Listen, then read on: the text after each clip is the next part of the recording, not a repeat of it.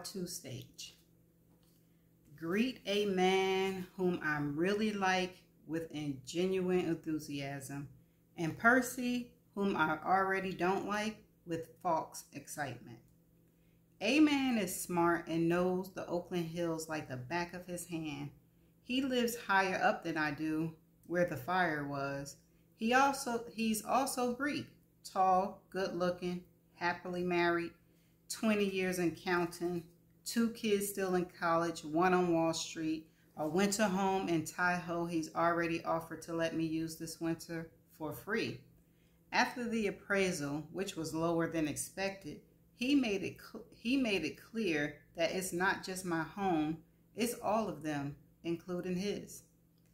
Percy, on the other hand, is irritating. I can tell he doesn't like me, and I wonder if it's because he's not used to dealing with people who have taste. And in my case, a black person, or because I'm tall and he's short. Even with those loafers, he's about 5'6". I'm 5'8". He should think stripes instead of plaid, and those Dockers could stand to be hemmed. His blonde hair looks like it's so full of gel that a tornado wouldn't move a strand. His big Burberry notepad is pressed against his chest.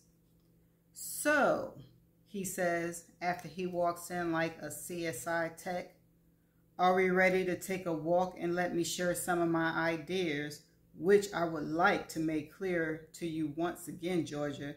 You can reject any of it if you so choose." "Sure." "Super. I like to start in the upstairs bedroom and work my way down if you don't mind." "I don't mind." I follow the 2 of them up and down the 3 flights and get a kick watching Percy act as if he's on a game show. He likes the point. "So, I see your lovely ethnic pieces are still hanging, and I don't see any of the blue tape I left to indicate which ones you wouldn't mind storing.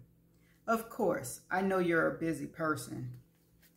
"Oh, it's on my list of things to do this weekend, Percy. But tell me, seriously, is this so a potential buyer won't think someone black lives here?" "Good point." "Absolutely not. We just want to think neutral and avoid things with any cultural implications because you want a potential buyer to fall in love with the home, not be impressed by your artwork or decorative skills." "Really?" I can tell that A-Man isn't buying this bullshit, but he knows Percy good at staging. "As I said before, personally, I love your taste, but I'm not the one trying to buy your home. And although your decor is interesting and the kaleidoscope of colors is lovely, right now it feels more like a concert. And if you want to sell quickly, we have to aim for a waltz." "Kaleidoscope? And how do I waltz?" "Well, chances are about 3/4 of the living room furniture will most likely have to go." "Go where?" "Into storage." "And replace it with what?" "Rental furniture. We use reputable establishments that specialize in staging. Everything from the top-of-the-line bedding to sofa and lighting, plants, and even artwork." I want to say, "No shit," but instead I just say, "I understand, but can you at least give me more of a sense of what else you think I might need to do?" And this is when Percy becomes more orgasmic. "Well, we'll need to dismantle all of the thematic rooms and make them more serene. We'll get rid of all clutter, especially knickknacks, as I said before, and replace them with beautiful orchids wherever possible. The dining room needs a more traditional look, not artsy like what you now have. We'll group the rental furniture so that it's more musical. We'll shower the place with lighting, incandescents. I've noticed a few cracked window panes, broken doorknobs, and things of that nature. All of these items will need to be repaired. We'll probably have to hire painters and definitely change some of the bright carpeting. And the hardwood floors would do well to be refinished.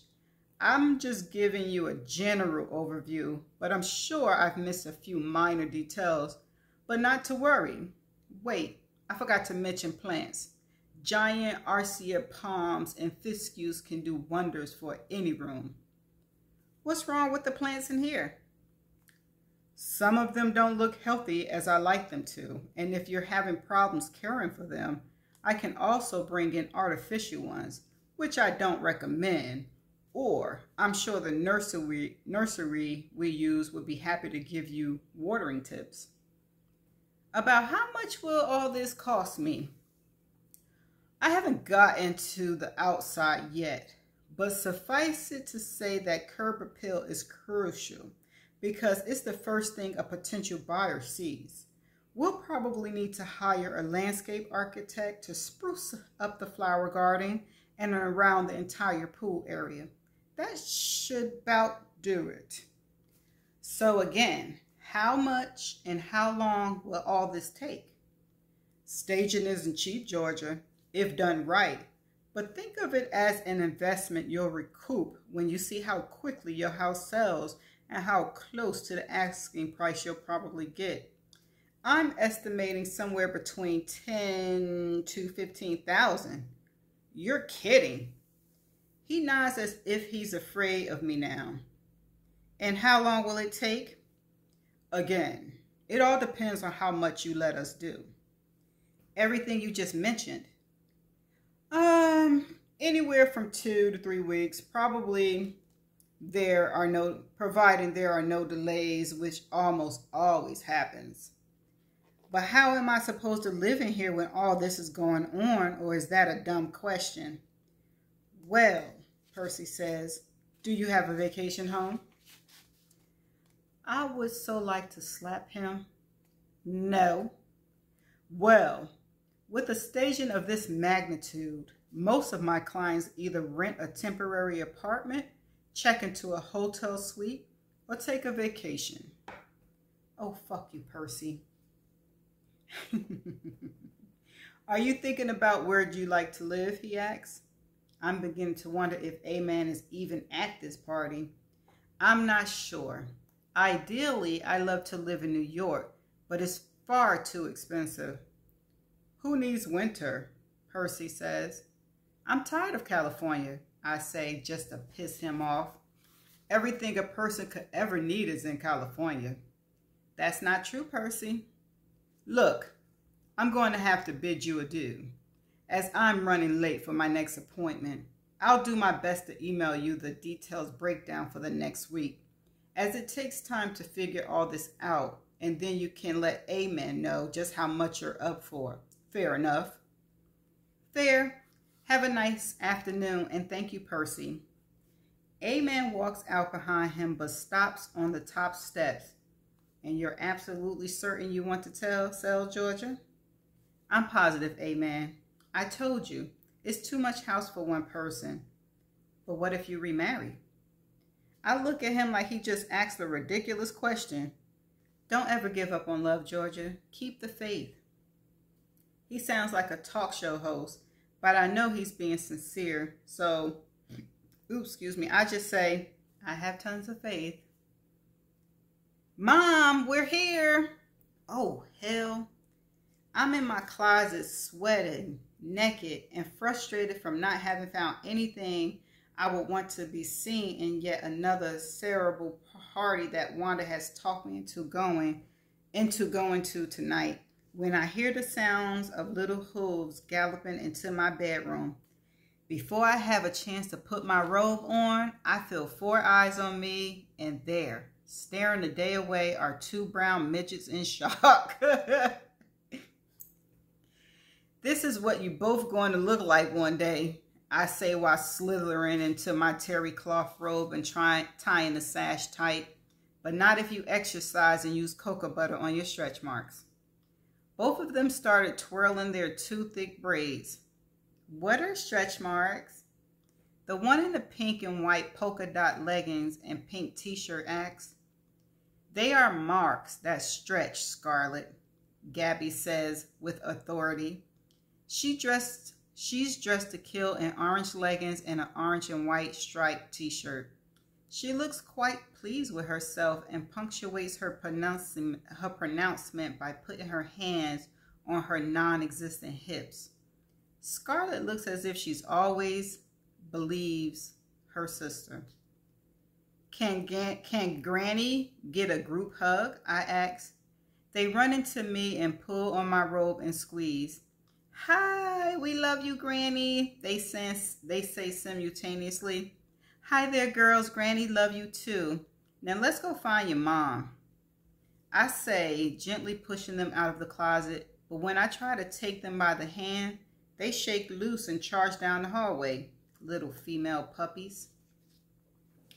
Estelle is standing there in one of the 2 Lululemon outfits I gave her for her birthday last year. This one happened to be lemon and black. She used to be a real yoga fanatic, but I don't think she goes much anymore. She's also as pretty as I always wanted to be. Looks more like Michael, the mistake I married right after grad school. I give her, or should I say, we give her, another group hug. I kiss her on both cheeks and her forehead. You look good, Stell, I say, lying through my teeth. She looks tired, thinner than I've ever seen her since college. Stressed. She's one of these educated, new age, stay-at-home supermoms who does everything, including working at home as a technical writer for Apple. She must do it in her sleep because the girls are rarely out of her and Justin's sightline. They do all the things that television shows and books have told them to do to qualify as good parents. They didn't even trust daycare. I'm surprised they trust me. Of course there was traffic, and I've only got 15 minutes before my salt scrub. Thank you so much, Mom. How are you? I'm fine, baby. Remember this house the way it looks now because it's being staged, and in about a month or so, it'll look like someone else lives here. So you're actually going to do it? I am. How are you? Excellent. Just thinking on going back to work, but I'll tell you more about that later. Girls, be nice to your granny and do what she tells you. Do we have an agreement? They nod. She hands me a bulging backpack. Lunch, snacks, books, and DVDs. I should be back by 6 if that's okay. And thank you so much for this. Okay, stop, go, relax. We go through this every single time. Now beat it. Yes, Mom, just beat it. Gabby in orange says as she chases after Scarlett in pink, both of whom are heading to my off-limits office. I tiptoe down and see them looking through my mother's scrapbook, and I lean against the door and just watch them. What's this? Scarlett asks, trying to see through the yellowing plastic. It's a picture book, Gabby says before I do. I believe I can now tell them apart. Gabby is the bossy one. Scarlett seems to rely on her for answers, and Lord, does she always have one. It's called a scrapbook, I say, and set it on my desk so they can see who's in it. Who are all these old people? Scarlett asks. Relatives. Where are they? Dead. All of them? That's impossible, Gabby says. Well, most of them. Have you two ever heard of slavery? I think we have, Gabby says. It's when black people had to work for white people and did not get a paycheck. That's one way to put it. Which was silly because you always need a paycheck, Gabby says. She once again puts her hand on her bony hips and then turns her palms up and say, how were they supposed to pay their bills? And hunches her shoulders. Especially their American Express, Scarlett says. Daddy is always worried about that one. I'm just glad we don't have to be slaves and that Mom and Daddy and you aren't, Granny. Aren't you glad, Granny? Gabby, of course. Yes. Why are all the pictures off the wall? Miss Gabby asks, definitely living up to her nickname. Yeah, what happened to us? Scarlett asks. Granny might be moving soon, so I had to put all the pictures in a safe place until I find a new home for them. Are you getting forked too? Scarlett asks. What do you mean forked? We have a sign in our front yard that says fork on it, she informed me. No, it doesn't, Scarlett. It has an S and an E, but we don't know how to say it. I cover my mouth. Where's your sign? One of them asked. I don't care right now which one it is. Granny doesn't have one yet, but my house isn't getting forked. Want to know another secret? Scarlett asks. We're moving too, Gabby yells. You are? Yes, indeed, she says. We're moving into someplace cheap because Daddy can't keep paying for the whole house. which we do not need anyway. Excuse me. Says Gabby, and Mommy said when she finds a real job, we'll get to go to a real school. We want to go to a real school, don't we, Gabby? She nods. Can you keep a secret, Granny? Scarlett asks. Absolutely, I say, thinking that apparently so can my daughter. Good, because we're not supposed to talk about this and we don't want to get in trouble. I won't tell. Good. Now, what are we going to do for fun? Gabby asks. Would you like to go for a walk? Walk where? Gabby asks. Up the hill, I say, pointing out the window. Not interested, Gabby says.